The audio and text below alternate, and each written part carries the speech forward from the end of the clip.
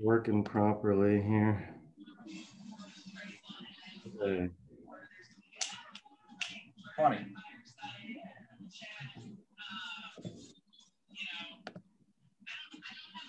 All right. Yeah. Okay. We're live right now. So, well, I want to thank everybody for joining us. We're this is the first time trying to use Zoom and do a Facebook Live thing. So, if it cuts out for anybody, we'll quickly start a new live feed. So just hang in there, and hopefully we can work out all the kinks. But my name is Evan Kaufman. I'm the director of the Southeast Fairfax Development Corporation, and we are a nonprofit on the corridor that's working to really stimulate economic development and help develop the new Embark plan, which is to revitalize the whole Richmond Highway corridor, kind of from where you are in the Woodlawn area up to the Capitol Parkway. And so we wanted to do this Highway Happy Hour segment because we recently started this new COVID-19 business directory and just letting the residents know what businesses are open and how they can order from them and support them. And people can find that on our website, sfdc.org. But when I saw Andrew and the Woodlawn Press Winery pop up on there, you guys submitted your info. I was like, how cool is that? I didn't even know that there was a winery on the corridor. So I thought that was awesome, and I had to meet you. So Andrew Rosado is the owner of Woodlawn Press Winery. So tell me a little bit about how you guys got started here. I mean, when you think of a winery, you mostly think of, you know, a big vineyard and grass, but you guys are pretty much in a shopping center on the corridor, right? So how does that work? Tell me about that. Yeah. So that was kind of the whole concept of when we started, just to kind of have an urban winery / micro winery feel to it. And obviously that's different because, you know, we don't have a vineyard or anything. We actually outsource everything from the state, outside of the state, from the West Coast, mostly California. But I guess the way we got into it, me and my wife, was about 8 years ago, I think it was. My wife's cousin, who live up in Washington County, PA, which is about 45 minutes south of Pittsburgh. They opened up their small winery then. So through them, that's how I actually got to learn winemaking and everything associated with that. Then, funny enough, about 2017, my sister-in-law and her husband opened up their small micro winery down in Virginia Beach. And now we're the third kind of in the family to do it up here in the Northern Virginia area. So this upcoming July will be our 1 year anniversary. So that's how we kind of initially got the idea.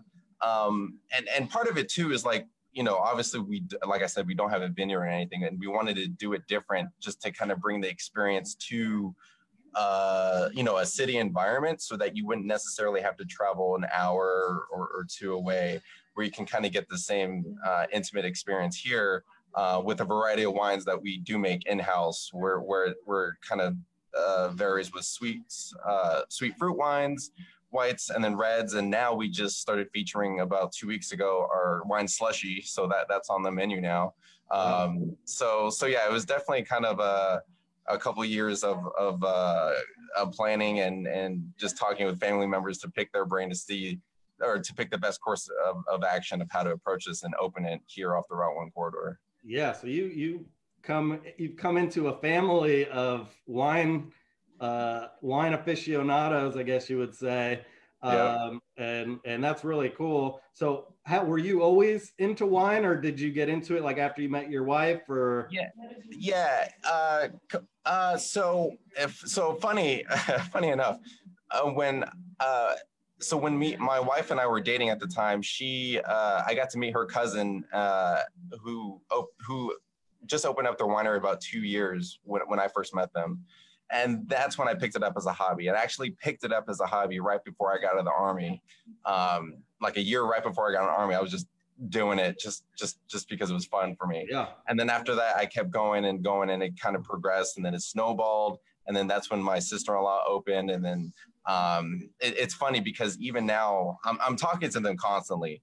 I'm really talking to my sister-in-law about, like, Virginia kind of do's and don'ts. Just because they've been doing it a little bit longer than I have. And then I'm talking to my wife's cousin about more technical stuff, because they've been doing a lot of creative, crafty stuff with their wines, that I can pick their brains. So it's definitely nice to kind of lean out to them or reach out to them and pick their brains. But yeah, it was definitely a hobby, and didn't really expect it to go this way, except, that once the train started, we couldn't get off.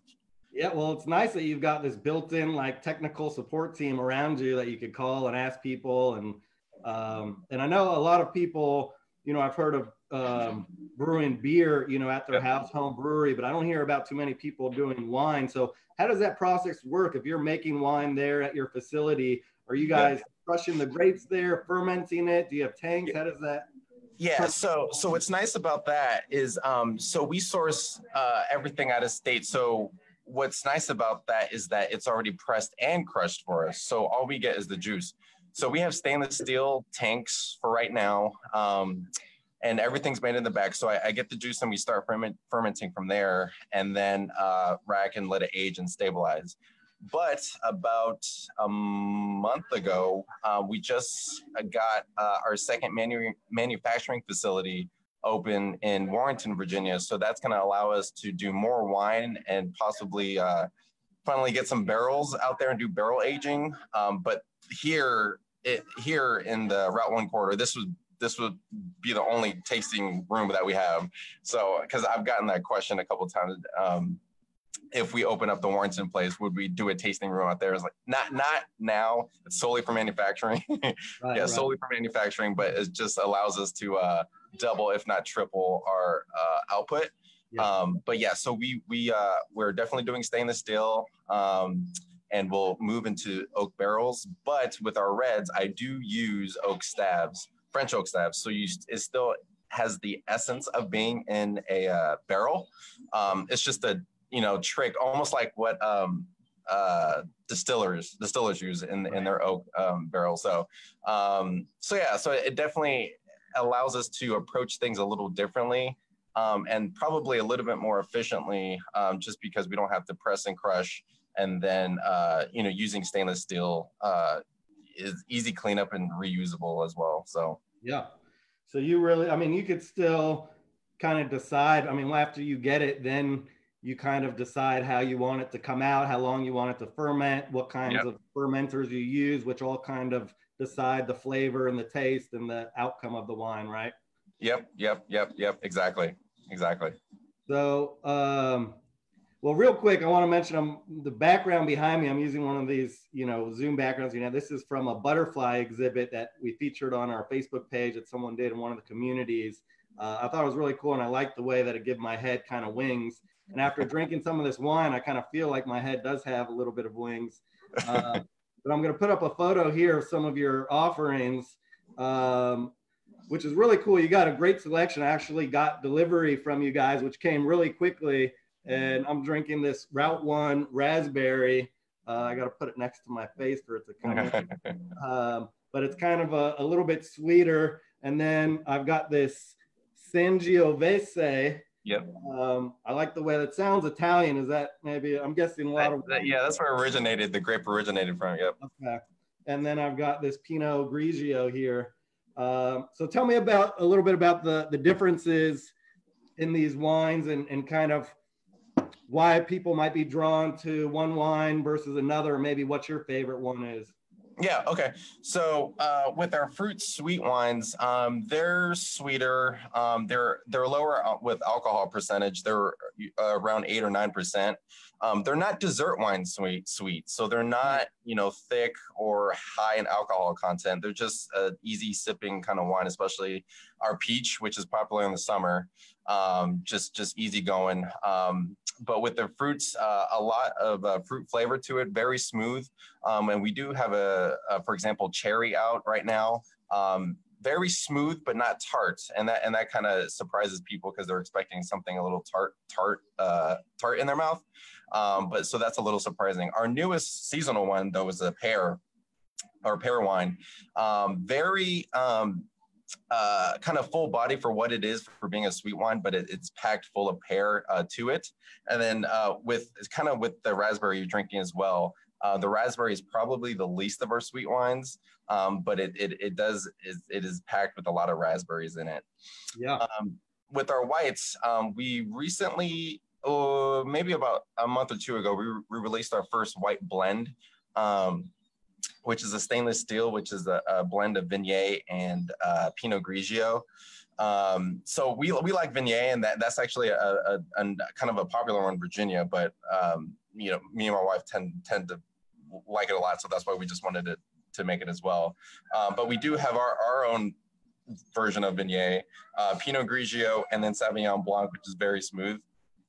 And I think it'll be ready next month, a new white blend, which is going to be Chardonnay and Viognier.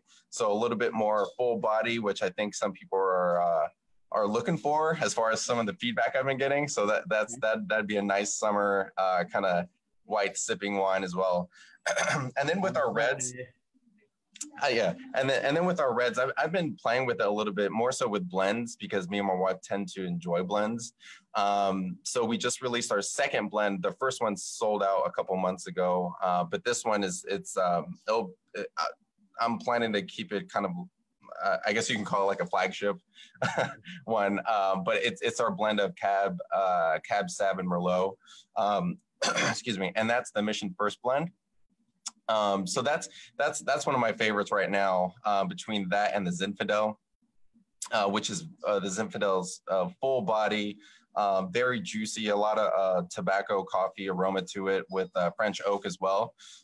So that's one of my favorites right now. And then we kind of have a surprisingly light Cab Franc, lighter in body, still high in tannins though.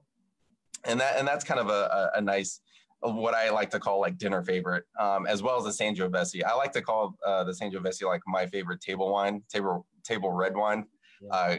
Goes a lot with foods for dinner, whether it's pasta, steak, some type of meat. So that's kind of my go-to for dinner. But we do have some new other reds coming out. A new blend coming out later this summer. Still aging a little bit. And then we'll probably do a third red blend later on this year. And we'll probably have so one fun note, we'll bring this back our 1 year anniversary. But we do make glitter wine. So yeah, so that's just a fun one. What it is honestly, it's a raspberry take on wine, but I just put edible glitter in it, and it just shimmers. So it's edible glitter, and it kind of just floats in the bottle. And that was a fun one we did a couple months ago, or right before Christmas, and that sold out pretty fast as people were buying it for gifts and everything. So that's just another fun wine we'll bring back later. Does the glitter affect the taste at all, or it's just no, it's just solely coloring. It's just like coloring to it. Yeah. That's cool. Yeah. I mean, the bottle stand out. And what about myself? I like wine, but I wouldn't call myself an aficionado by any means. I think my girlfriend is, because whenever I'll buy a bottle randomly, and she'll come stay over, and the bottle will be gone the next day, and so that's how. I kind of know which wines are good. But we were talking a little bit earlier about the age of wine, and how does that affect wine, being an older wine? Should all wines be aged, or is it particularly for some? And I know some people, some older people have told me that age is nothing but a number, but I don't know how that applies to wine. Is that true? Or yeah, so I guess our approach is a little different. I mean, we tend to do it on the younger side, just because of stainless steel. It's there's not much really to age in. Right. Kind of our rule of thumb is 2 or 3 years. When we first opened, there were probably a year, aged, or actually in the tanks. But for what we're doing, you probably wouldn't shoot for anything over 2 to 3 years. If we had our own vineyards and, had more involvement with the growing and kind of babysitting of the actual product of the grape, then we could probably age it a little longer, especially when in barrels. And then if we had like a proper, cellar and everything. Right. But, kind of given the fact that we got our urban winery approach going on, That's why we kind of shoot for that 2 to 3 year mark. But what's nice is that, like I mentioned, with our Warrenton location, it will allow us to do that proper 2 to 3 years, whereas like now it's around 1.5. So it'll get us a little up to what we want it to ideally be, especially with our reds. And then, like I said, as we move into oak barrels, that will definitely sit nicely, and then have some barrel series that we'll be coming out with. And actually, I'm looking into a couple whiskey barrels as well, just for some take on some new reds that we'll probably do later in a couple years. So yeah. That's cool. Well, it sounds like you've got some really cool business plans and are growing. I guess you probably didn't write in a worldwide pandemic into your business plan when you started this thing. No, not at all. How is that affecting you guys? Is it dramatically changed business, or are you getting a lot of delivery and pickup orders? Yeah. So yeah, especially when this whole thing kicked off, we literally set up our online store within like less than 24 hours, just to allow people to pick up. And then working through licensing, we got our delivery license so that we could actually deliver. So between those two, since we had to actually close down our tasting room, we could only do pickup or tasting, or pickup or delivery. So, thankfully that's been keeping us busy. But now, actually yesterday we just started our walk-in hours. So we're still not doing any tastings, but people can walk in and get a slushie if they want. We do sell chocolates, some other retail items that people can pick up and pair with their wine. Especially if they're running around, or picking up food next door, because there happens to be quite a few restaurants next door to us that are pretty popular for pickup right now too. So we definitely had to adjust, but thankfully it was we had a lot of loyal customers and far reach, because we ended up opening up the delivery to all of Northern Virginia. So that was pretty nice. But yeah, so we're still trying to get the word out there too, because even though it's been about 10 months for us since we've been open, a lot of people still, I guess, haven't heard about us. So, but between just like references from other people that have tried our wine, or just kind of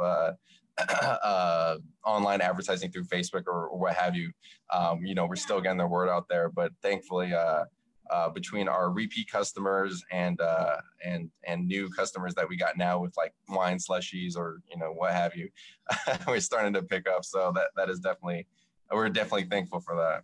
That's awesome. That's awesome, because you're definitely a business we want to keep around, and it's kind of the perfect pandemic business, because everybody should have some wine on hand. So tell us how, if people want to order some wine for delivery or pickup, how would they do that? Yeah. So, and anyone can visit our website, which is wpwinery.com. And then on there, it'll take you directly to our online store. And then from there, you can either select for pickup or delivery. And then right now, we say delivery within 24 hours, but we pretty much are getting deliveries within the same day. So yeah, people don't necessarily have to worry about that unless you like live out in Manassas or something. Right. But a lot of local deliveries have been made within the same day. And then pickup, so you can do scheduled pickup on there. So you can identify a time between basically 11 and 7, what a good time would be for you to come here and then pick up. And then thirdly, we just started walk-in hours. So Wednesday through Friday, 3 to 7, anyone can walk in, pick up a slushie or any other retail stuff. Saturday 2 to 7, and then Sunday 2 to 6. So that's just the third new option. And then hopefully by the end of the month, we'll see, when the phase 1 starts happening for Northern Virginia, and then we'll kind of plan from there as far as tastings are concerned, and what that will look like then. So. All right, well, that's cool. So wpwinery.com. Yeah, they definitely deliver fast, and it's really good stuff. I'm really impressed. I really like this raspberry. I haven't opened the other ones. I got to wait for my girlfriend. She really wants the Sangiovese to try that. So she's in Richmond, but so yeah, check them out. Get your wine. Real quick, we're gonna do a trivia real quick, where we're gonna pay to get some wine delivered to some people who get it right. Did you have any trivia offhand, like wine trivia? Otherwise, we have some corridor trivia, but if you've got something. Yeah, so I was thinking about this, and the one thing I had to actually do some digging, because I say that too because so we use synthetic cork, and a couple of people asked me why I wanted to use that. But for me personally, I've had more success with synthetic cork, just with wine not spoiling. You know, you really don't have to baby it, whereas with real cork, you know, you have to make sure it's moist, put it on its side so that it keeps that way. So for me, it's just a no-brainer just to go with synthetic. So, but I kind of wanted to go back to the history of corks in the first place. So the one question I kind of formulated after doing some research was a true or false question, which is cork has been used to, well, excuse me, true or false? Cork has been used to seal wine containers since early Roman times. Okay, interesting. Yeah, they could have been using something else at that time. Maybe they didn't have cork, or you know. Exactly. So yeah, that's something I was thought a little interesting. So I definitely wanted to go back a little bit. Sorry, yeah. My daughter. Yeah, Google it, just true or false, and we'll pick a winner at random, somebody who gets it right, and you'll have to tell me because I don't know, to make sure we know after this. Yeah. But we really appreciate your time. And I guess that's one of your professional wine tasters behind you there, who does a lot of the sampling and makes sure the quality control. Yeah. She's our assistant delivery lady. Right. She might be driving to your door with the wine. You know. But she's not drinking while she's driving. No, she's drinking her juice. Right. She's got her apple juice. That's fine. Yeah. Well, very cool. Andrew, it was a pleasure to virtually meet you. And I hope to come in there and maybe do another live video when we're able to come in there and do like some live sampling. I think that would be really cool. And so, yeah, check them out, wpwinery.com, Woodlawn Press Winery. They're on their corridor or local micro winery, support local businesses. They've got a great product. You did a great job. And I'm going to look forward to talking to you again soon. So thanks a lot for doing this. Awesome. Thank you. All right. And now we are going to bring in Cesar. Cesar Argueta is one of the owners of the Pupusas Express on the corridor, and they have amazing Latin cuisine, El Salvadorian, Honduran, and we're going to bring him in to talk a little bit about that. Let's see. Cesar, are you with us? It says it's connecting now. Let's give it a sec. Yeah, for those that don't know, you can look up Pupusas Express. They're located on the corridor. They deliver, and it's probably best if you call and order delivery, because some of those apps are taking away money from the businesses. But they do a great job. Their pupusa, I have the carne asada, which is amazing. I've had some of their pupusas, and you guys do a great job. So Cesar, thank you for joining us. Tell us a little bit about your restaurant and what you guys offer here on the corridor. Are we live? Yeah, we're live. So okay. It's because I have I'm watching on my computer, my laptop, and then I also have the Zoom app on my phone, and so I don't know which one to follow. Okay, well, both of them. You're good. Yeah, we could see you and hear you, so just go ahead. Okay. Well, thank you very much for having me here in this virtual happy hour. It's really great. And Pupusas Express is we offer authentic and delicious El Salvador's cuisine. Yep, there you go. Well, actually, let me talk a little bit about the image that you have in the background. Okay. Okay. That image is our pollo con tajadas. Actually, it's that image I took it when the plate wasn't yet complete. So there's still one more step on that. Okay, it looks that looks delicious, by the way, but it looks even more delicious once the actual final product gets made. And there you go. And it's pollo con tajadas, and this dish is actually a Honduran dish. You know, Honduras and El Salvador, they're right next to each other in Central America, and our cuisines are very similar. But this dish in particular is a Honduran dish. It's a green fried bananas with breaded and fried chicken on top, and cabbage slaw and tomato sauce, and they call it aderezo, which is mayo, ketchup, and mustard sauce, and it's just delicious. But Pupusas Express in general, you know, we are predominantly, we offer authentic and delicious El Salvador's food. Yeah. Our main item, of course, being, are you sipping one of the Sangioveses that the previous guy talked about? The Route 1 raspberry. It's really good, and probably go great with this dish that's right behind me. I might need to order this tonight because I think it would be a perfect pairing.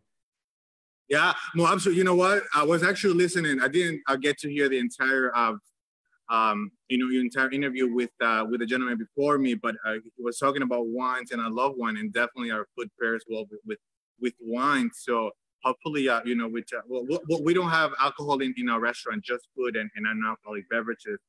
But anyways, back to your question, and what did I do here? I brought. There you go. So our main item here at Pupusas Pupusas is the most traditional item on the menu. All right. Explain what a pupusa is. Pupusa is the most traditional item in El Salvador. Okay, it's what pupusas are to us, what tacos are to Mexicans, what wine is to Italians, what hot dogs are to Americans, maybe. Ingrained in our culture. They are tortillas filled with cheese, okay, with chewy cheese, like take mozzarella, for example. The original traditional, it's called quesillo, but we don't find that here, and it's very, very costly to bring it. But the cheese we use here is just as delicious and as great. Okay, so they're tortillas filled with cheese, and in addition, we use other fillers. All of them have cheese. In addition to cheese, we have beans, we have ground pork, chicharrón, we have ayote, which is zucchini, and we also have loroco, which is a flower that it's native to El Salvador, native to Central America for sure. Not sure about Southern Mexico, but I'm not sure about the other countries in Central America, but definitely in El Salvador, we use this flower called loroco, and it's a typical filling in the pupusa. So it's very authentic to what you would actually get in El Salvador if you were there and went to one of the restaurants.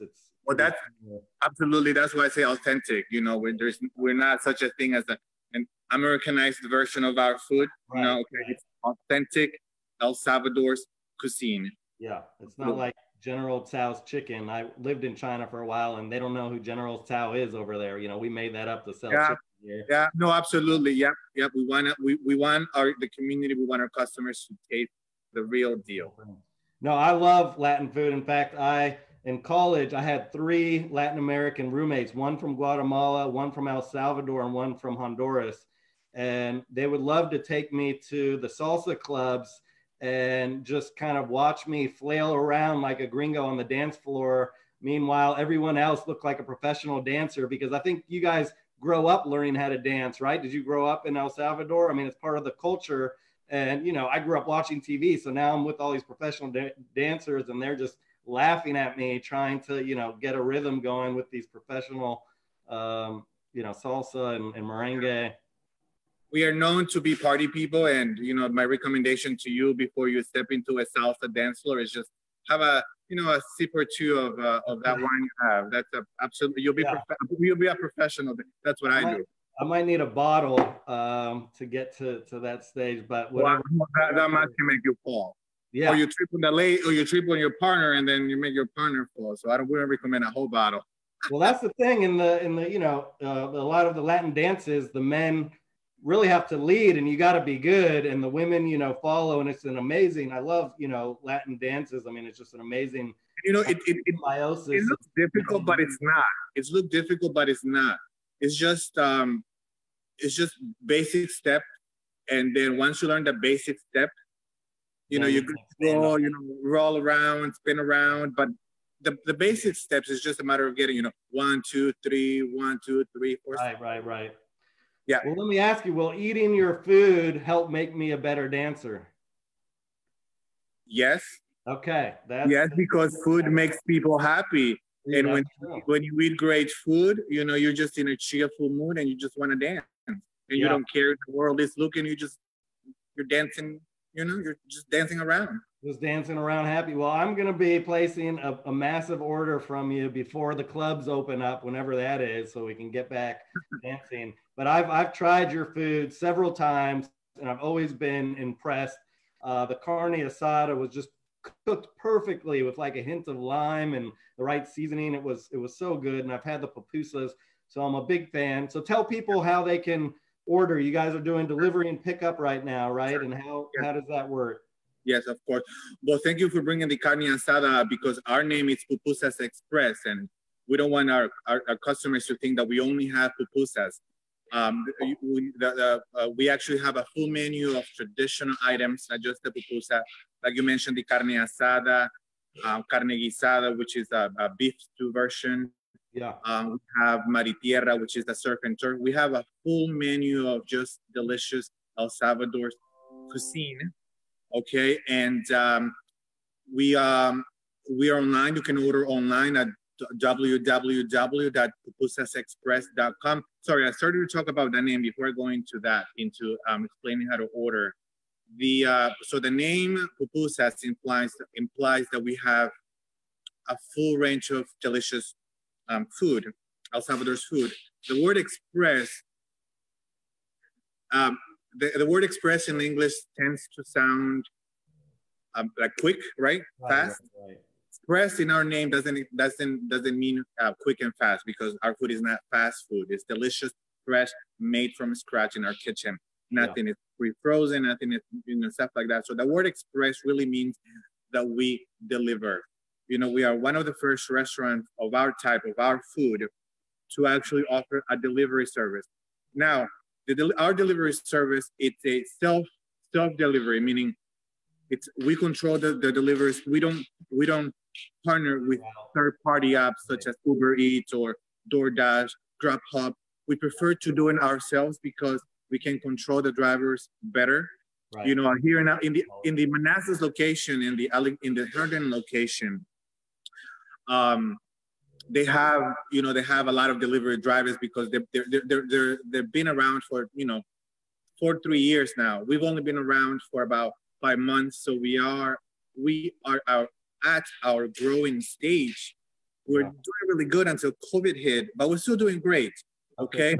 But our delivery operations, we own them, we manage them, and we want to continue that path, because we want to make sure that our food gets to our customers safely, hot, and delicious. And I think, by us doing the delivery ourselves versus partnering with the other apps, we are in better control of that. So we offer a full menu of delicious Salvadorian food. We offer delivery service, but we also offer curbside pickup. We do a lot of curbside. When the dining room was open, we offer dine-in. Free delivery within a 4-mile radius. Okay, we go all the way to Huntington. We go all the way down to Sacramento, all the way to the river by Telegraph, Rose Hill. We deliver as far as we can, but within a 4-mile radius, it's our limit. We do curbside pickup. You can call the store, 703-780. You can order online, and let me tell you a little bit about the online ordering. Well, real quick, we only got a minute. Apologize for that. We have rewards. We have reward points, okay? And we also, just today, we went live with gift cards. So we have gift cards for the community to support us. We have reward points to reward customers for tasting our food. Right. And order online, free delivery, curbside pickup, delicious food, make you a better dancer. Absolutely. And you can find their info on our directory at sfdc.org. You'll see our COVID-19 business directory. Their business is listed there, and you can just click on their website and order or give them a call. but I highly recommend this food. I know from experience. I love it. I will be coming back. I appreciate what you guys are doing, taking the safety precautions needed to make sure everything is done safely. I don't have my face shield on or my mask. I know you showed me your face shield earlier, but yeah, they are taking this seriously to make sure people are getting their food safely. So check them out, Pupusas Express. Cesar, thank you so much. And same as I said before with Andrew, I want to come in and do a live video when we're allowed to come in again, and maybe, you know, take a tour of the food live and do some, you know, sampling. And let's be patient. Let's be patient. Yeah. And right. you know, we invite the community to support us. Actually, the community has been very supportive of us. So yeah. we thank the community, and we welcome, and we invite you to continue supporting us. And not just us, all the other small restaurants. Yeah, that's great. And maybe I can get a professional gig as a food critic, so I can just eat every day and get paid to do that and write reviews. So this will be the start when I come in there. You're already sipping on wine, so might as well just eat some good food. I know. I got it all. Wine, food, and now we got art coming up with Jennifer Droblyen. We're going to do our art demonstration. So Cesar, thank you again. We'll see you real soon. And the people know how to find you. Go to Pupusas Express and get some delivery or pickup. Thank you. Right, thank you. All right, so next we have Jennifer Droblyen, who's a local artist here on the corridor, and she has done a couple different demonstrations before, and I'm going to show you what you're going to be making here. It's a really cool fish concept. Hey, Jennifer, can you hear me? It says it's connecting right now, so it'll take 1 sec, but I am by no means an artist. I can sometimes look at things and draw, but I am horrible at just this kind of stuff, creating this kind of stuff. So I'm always in awe of people who can do this. And you do this for a living, right? I do. Yeah. So a lot of I'm a very lucky girl, because it took a long way to get there, but I ended up working for Arlington County government in their Parks and Rec division, and I'm a community arts specialist. So this is kind of my jam. That's awesome. So have you noticed that you've been doing this for a little while virtually? You've done it a little bit, and obviously everybody's kind of getting bored, especially if you got kids. I know it can be tough trying to keep them occupied and stuff. And so are there some specific art activities at home that you remember doing as a kid? When you were a kid, did you grow up doing like different art activities and creative things, putting things together? Was that part of your, childhood? Yeah, actually, it's so funny you say that, because my mom and I were just reminiscing about it. I used to have this big giant tin of crayons, and it must have weighed like 3 pounds, and I just carried it around with me everywhere I went, and I colored on everything. Really? On walls and and probably on places where I shouldn't have, but that kind of what got me started. Wow. Okay. So if any kids are listening in, just start coloring on everything, on the furniture, the glass, everything is free game. And that's how you become a professional paid artist. But you know what? I will say you can buy those window markers, and you can also buy soap crayons, and those are really, really good for kids. So I wish I did those when I was growing up, because that would have gotten me out of a lot of trouble. Everything was permanent back then, but now they got all these special technologies that make it erasable, and you can paint and take it off real quick. That's right. That's cool. So, and you're on the corridor. You live in the Beacon area, is that correct? Yes, I live in the Woodstone development of Groveton. Okay. So yeah, our goal is to really bring this Richmond Highway corridor together and really embrace our local businesses, our creatives, our artists, and just really create a stronger community. I think there's a great community here. I'm kind of new to the community, and I'm just really having a good time learning about everything that's going on and all the different people that are doing cool stuff. So tell us about what you're going to be helping people to make here through this virtual stream. Well, it's really cool. You have my samples right behind you. Right. Yeah. Wasn't expecting that. So that's a cool flair little thing that you just did. But this is my example for today. Okay. And what I did was I changed the background color. I like doing like the back deep sea color, but the purple's all right too. And then I did a little bit of, you know, complementary color action here on this fish. So purple lavender is the complement of that color is yellow. So I wanted to do a nice complement between the fish and the background. So that's yeah, that's kind of what we're going to do today, and talk a little bit about, you know, color theory and stuff as we go. But with one thing that I know that we all have 1,000 pieces of, whether it's in the recycle bins or whether or not it's just in your house waiting to be tossed, all these darn cardboard boxes that we don't know what to do with, that just keep gathering and gathering. So for this project, you would just need a cardboard box, and you know, this is just the flap of a box, and we're going to take and use the texture from underneath the top layer of the cardboard to be able to get the corrugated texture underneath. So this is that project. But with the cardboard box, just so you know, and this is something else that, you know, one box can make a million different things. You can use it as a background for your paintings, right? You can use it as a palette. You can also use it as like swipers, or like little texture things. Like you can just kind of cut this and cut some fringe, and then you can use them as squeegees or mark makers. Oh wow, that's creative. So you can do that with any of that. And then also you can also take and, you know, cut little, you can do this with one whole box, is just cut a bunch of pieces like this with some notches in it that are the same size, and then you can kind of build with them. And so like this is my little guy that I'm just kind of creating. Yeah. That's pretty so amazing. Just keep that in mind, you know, as you know, there's a lot you can do with something that's free. Use what's around you. I mean, I guess if you have a big box, you can also use it as a timeout place for your kid. Just drop them in there and, you know, set a timer. But yeah, you know, we have a camp that runs every year in Arlington, and the director of that camp always gets he goes and he gets a refrigerator box, and then the kids every week they turn it into something different.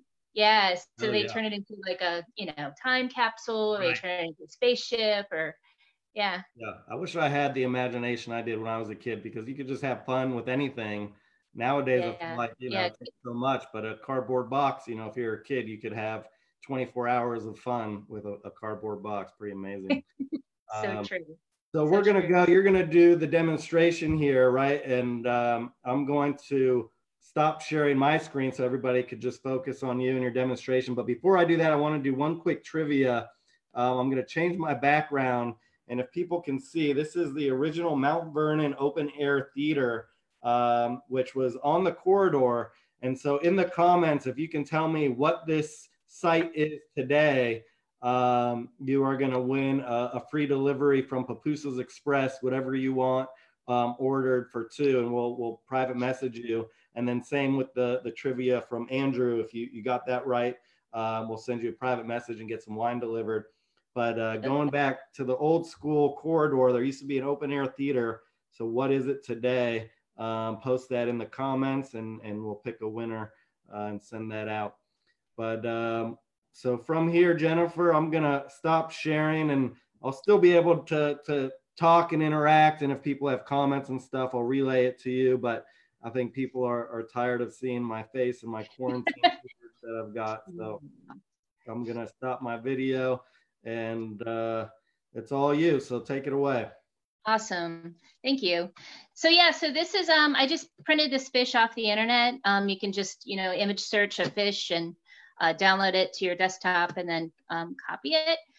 There's no real issue with copyright issues when it comes to like downloading and changing an image into something that's going to be so dramatically different as an end result. So so don't worry about, you know, thinking that you're stealing anything. But I want to show you a real quick way of doing a transfer on cardboard, or actually on anything. And then you would take a oil pastel.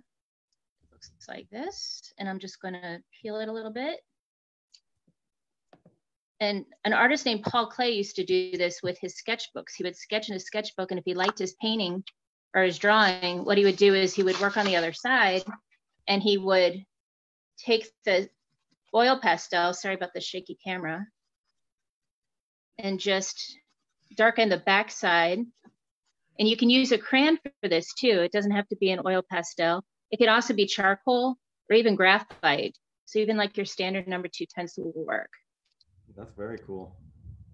But this could work for magazines or any sort of thing that you want to trace. And you're just sort of like cutting a corner here. And then what you do is you just take a pencil and then draw over the lines. Oh, wow. See, that's something I might actually be able to do. I said I'm not an artist, but I can trace pretty well.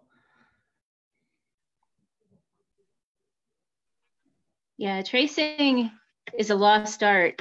People forget that they can do that, and it works just as well as sitting and freehanding a fish or anything else you're trying to do.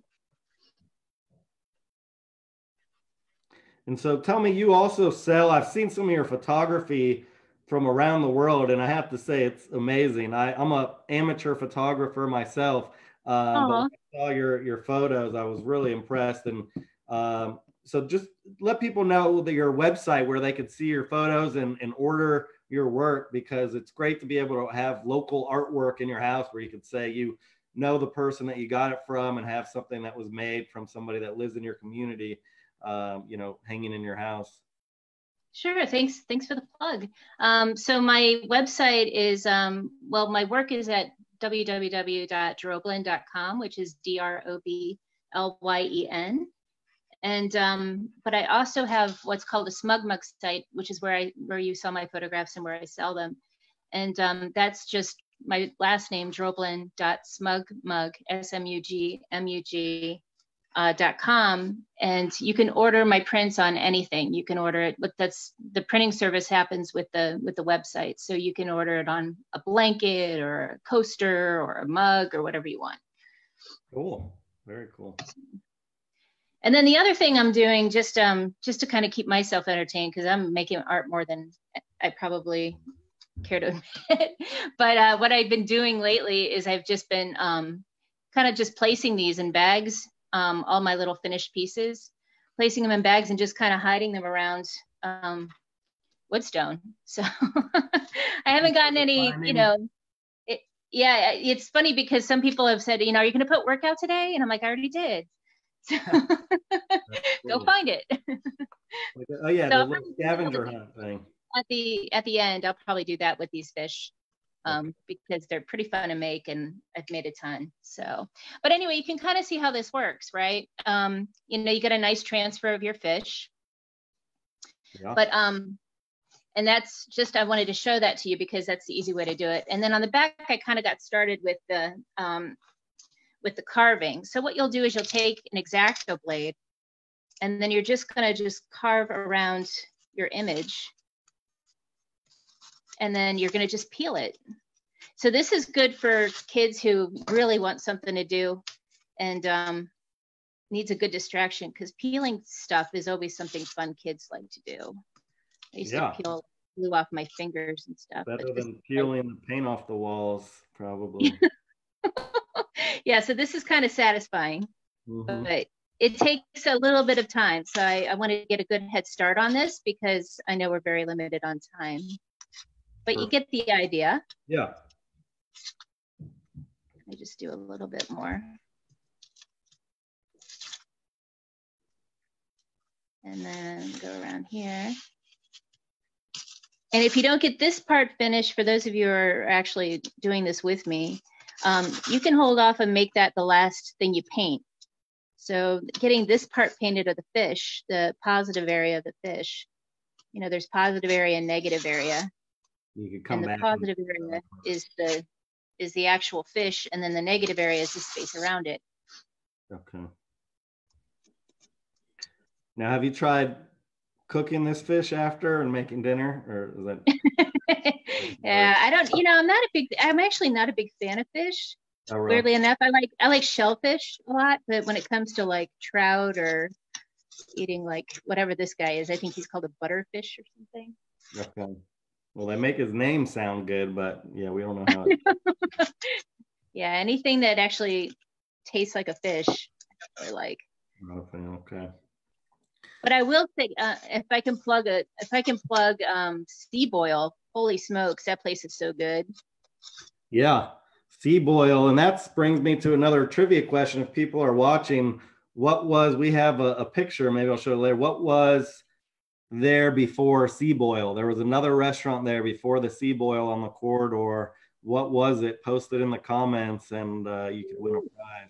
But I haven't been to that place yet, so the sea boil is good. Oh, it's so good. I think it's the sauce is, and the spice is, I think, far better than like some of the other, like, boil and bag kind of places that they have in DC. Yeah. I can't remember the name of one, but it's, they serve it to you in a bag, and you just, it's served on paper, and you just kind of, they give you the mallets and the tools and stuff, and you go to town on it. Love that. Yeah. So for all of these little areas too that you don't get, you can just kind of wipe them with your finger, and they kind of just go off on their own. And then to get some texture, you can press down some of these to make it look a little more wavy. So just keep that in mind. Okay. Okay, so now we're on to paint. And what I did was I just put some primary colors here on foil. I've got red, blue, and yellow, and those make your secondary colors. So blue and yellow make green, red and blue make purple, and yellow and red make orange. And then we have the values, so black and white, and that's going to make your colors lighter or darker, no matter how you work. So I always just work with these 5 because it's just you can make the whole color wheel, which I have here too. You can make the whole color wheel just based off of those 3. You can kind of see here. And then, like what I was saying before with the fish that I made, the color that I used for the background is a complementary color. So when it's across the wheel like this, directly across the wheel, then those colors are complements. So yellow and purple and red and green and blue and orange. And they always look nice if you use those 2 together. Wow, very cool. I need that just for getting dressed in the morning to know what goes with what, because I'm horrible at matching colors when I'm getting dressed. So that's useful. Yeah. All right. So my fish here, I'm just looking at my reference here. So my fish here is, a little bit, he's like a little bit yellow, a little bit green, and he's got a little bit of red here, but mostly some grays and stuff. So I'm going to mix that. Oops, I do that. Didn't mean to do that. Mix some color here that's kind of like that. So I'm going to definitely put a little spot of white here and kind of mix a little sub pool of paint. And look at it. So that's about the color I want for his base color. And I'm going to work light to dark. And I'm using the sponge. That was another tool that I had mentioned. You can just use an old kitchen sponge if you wanted. Nothing fancy because you're working on cardboard and it has a texture all its own, but you kind of want to make sure that you're using not your best brushes for this project, because it's the surface is kind of bare and kind of rips up your brushes if you have very sensitive little brushes. Okay. So I'm just gonna paint them in a little bit here. I'm not worried too much about what's around because I'm going to clean up all those lines when I do the background. Okay, so you don't have to stay perfectly within the line. Nope, and that's, I've never been one to do that anyway.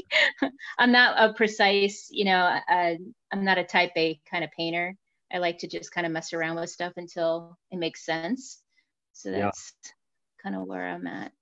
No, I like that. Art should be kind of fun. You shouldn't have to stress out about getting it just right. Exactly. And if you're stressed while you're doing it, then you shouldn't be doing it, right? If you're stressed, you're doing wine from Woodlawn Press Winery. Oh, yeah? Yeah, wine helps with stress. So if you're stressed out while you're doing this, you need to go to the Woodlawn Press Winery, get some wine, and then start again after you've had a drink.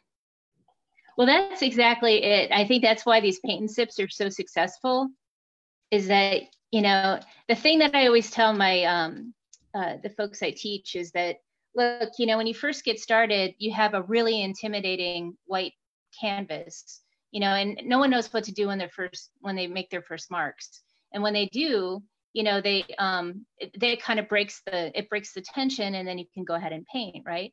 So Right. what I tell people is just cover the whole thing at once. Just make that the very first thing you do, cover it with a neutral tone. So you kind of get warmed up and you get it covered. So like you have half of it done already. And then that sort of helps you along. So you're not, you know, you're not stressed about it anymore. Right. So, and then once you get into what they say is the zone, which is when you've been working for a while, you just kind of, you just start to get lost in time, sort of stand still, and you forget about all the stuff that you're worried about. And they call that the zone. And that's when your brain is actually like releasing dopamine and stuff. So that's like the whole benefit to art. Yeah. I mean, art has so much value, and being in the field of economic development, I've studied how art and funding art and cultural activities in communities can create a ton of economic development and tourism for communities. And so, you know, I know that's a lot of times one of the first things to get cut, but it's so important just for our general well-being and for the economy. Oh yeah, for sure. Well, that looks good. Thank you. So yeah, so what you want to do is just kind of, you work from light to dark, and you just kind of fill in your little, you know, you fill in with little marks. This is just a flat brush, which kind of gives me, if I wanted to make like scales, it kind of helps me to make those scales. Right, right.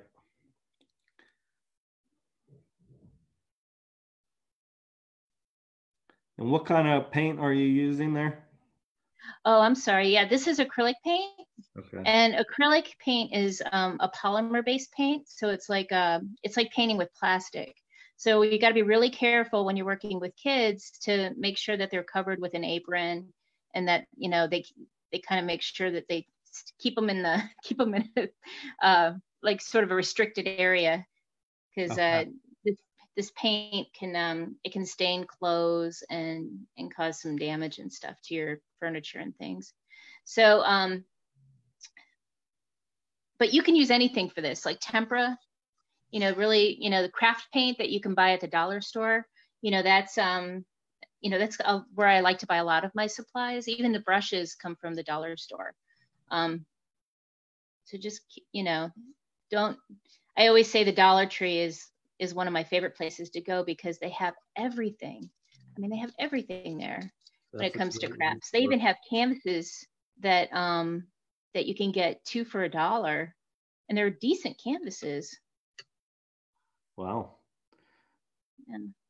And you before mentioned that you can make your own paint if you're really in a pinch using some spices. Yeah, totally. Yeah, you can use turmeric, which will make a nice, like a burnt orange color or a little bit of a yellow. Paprika, you can use paprika. But my favorite is Kool-Aid packs. You can get like 5 Kool-Aid packs in a container, right? And you can use that, and you can use that to mix with too, because you'll get, you know, red Kool-Aid for like the fruit punch, and then you can get blueberry, which is blue, and then you can mix those colors together too. Very cool. So, what do you mix the spice with to give it the consistency? A little bit of water or milk? Or... Yeah, you can use, what I've been doing is, instead of like, you can use glycerin, but you know, glycerin's a little bit hard to get, but you can use like soap, weirdly enough. Okay. So any kind of like dish soap works just fine. Wow, interesting. Okay. Yeah. And it actually gives a really nice sort of a texture to your work too, because it kind of foams up if you scrub it a little bit. Yeah. That sounds really cool. It'd be cool to do a piece completely out of like food-based paints or something. I could totally do that. Yeah. And even coffee grounds is another thing. You can use, you you know, like instant coffee to make brown. Yeah. And actually, that would probably look really nice if you didn't have anything, if you didn't have any of the paints. That would be a nice one for this, you know, because you could just sort of stain the cardboard and work with just browns. Yeah, that would work. And it might be a better use than actually drinking instant coffee. Indeed. Yeah, instant coffee it's good. You know, I have one of those water, what are they called? Water bottle dispensers. You know, the gravity fed large 5-gallon water jug. Yeah. So I get that, and you know, that's, I don't even know where I was going with that. Where was I going with that? I don't know. Well, that's art. It's just all about being in the zone. Get wherever you want. Yeah, you don't have to. Clearly, I'm in the zone. Does anybody have any questions I can answer while I'm doing this? Let me check. There is like a 10-second delay to Facebook, but a couple people, someone, Anila said cool tips on color mixing and spices. Someone put dish soap and Kool-Aid to make paint and instant coffee. Great advice. Thanks. Yeah. You just don't want to mix up your dish soap and Kool-Aid with the instant coffee and drink the wrong one.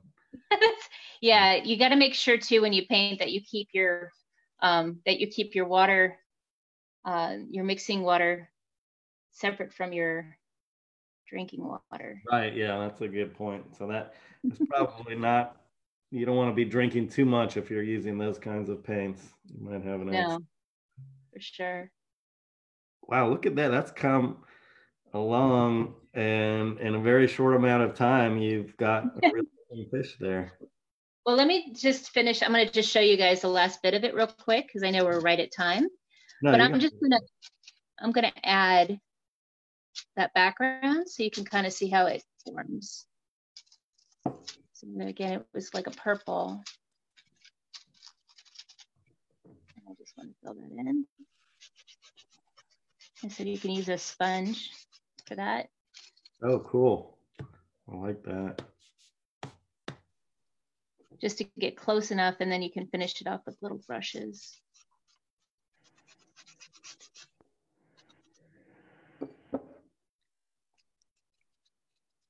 So how often are we going to do the happy hours? Are they going to be weekly then? I'm probably going to be doing the happy hour once a day, but I'll probably only be filming it maybe once a week. Oh, wow. Cool. But yeah, I think we're trying to do it a weekly thing, maybe on Thursdays, and see what people think, and maybe have some crowdsource ideas of who they, what businesses they want to talk to, what different art things. I like to have some musicians, also have some like live local concert things. And we're actually looking, a big thing right now is drive-in movie theaters have been coming back. And I read an article about places with a lot of parking, these shopping centers have a lot of parking. If we could set up a screen and do like a drive-in movie, I think that would be really cool. So we're looking at the logistics of something like that. That would be so fun. Yeah. I know in Europe, they have drive-in like rave concerts where you drive in, they got a stage, and then there's a DJ and everybody's just jamming out in their cars. What? Yeah, it's pretty wild. Let's do that. I want to do that. I would totally attend. I'm definitely in. So yeah, we still have our list corridor or creatives on the corridor on our website, sfdc.org. So if there's other creators or artists or DJs, musicians, make sure to submit your info so that we can reach out and feature you or have you at an event. But yeah, we're trying to be creative too, so that we can keep things going and keep people interested in different activities during this weird and unusual time. Yes, I think it's great what you guys are doing, because I think that there's a lot of creative folks here in this area, and yeah. I think featuring them is like it's it's so good because, you know, artists are really, I know a lot of people are really hurting, but artists who are freelancers are really hurting right now. Yeah, we got to figure out a way, maybe with Patreon or, you know, selling artwork to raise money for artists.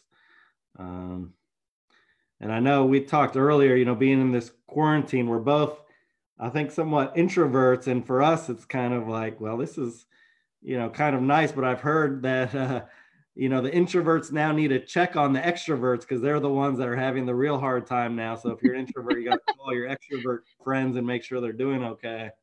Yeah, for sure. My boyfriend, I live with him and he's an extrovert and I'm an introvert and I hide from him now. I just, it's just, I just hide from him because he, you know, the poor guy, he wants to talk, you know, and check in with me. And I'm like, too much. Right. I'm going into the zone. I'll let you know when I come out. That's right. Yeah. So wow, this guy really coming along. So I'm kind of happy with them. I like that. Maybe we can auction that fish off and raise some money for a cause. Hey, I can do that easily. Yeah. Well, or if somebody, I can mail it to somebody and they can redeem it at a restaurant or something. Yeah, that would be cool. Maybe we start the bid at $10,000. You think that's low? I like that. Hmm. Give it all to them. Yeah. We'll do a fund. So how do you, when you finish it off here, do you do anything? You just let it dry kind of, and then you could hang it up or frame it or do whatever you want with it, I guess. Yeah, you can pop it in a frame. Because it's it's just a flat piece. You don't even need a mat or anything. You can probably just put it flush against a board or something.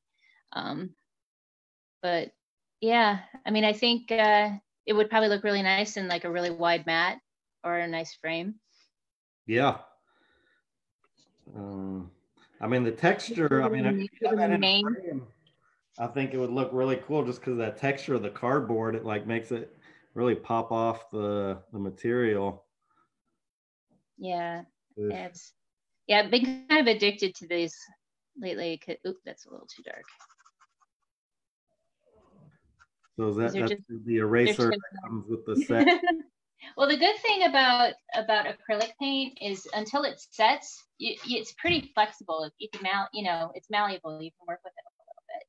Okay. So you can, ooh. Sorry about that.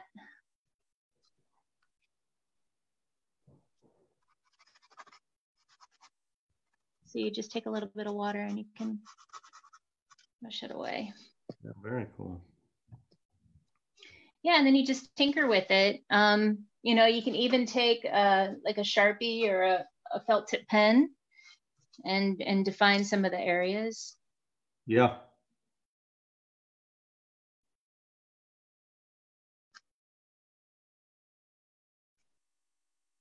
Like so.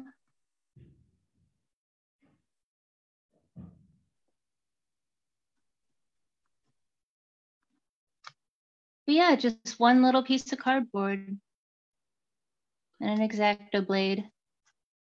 Very cool. Well, Jennifer, I really appreciate you doing this. And I know other people who are looking for stuff to do at home with their kids or even just with themselves to have some fun and be creative. This is a great, easy idea you can do at home. And all the materials can be found on our website, sfdc.org. And if you want to see more of Jennifer's work and perhaps purchase some of her artwork and photographs, which are really amazing pieces of work, they can go to, tell me again the website. It's my last name, Droblyen.smugmug.com. And Droblyen is spelled Droblyen, correct? That's correct, yep. Okay, .smugmug.com.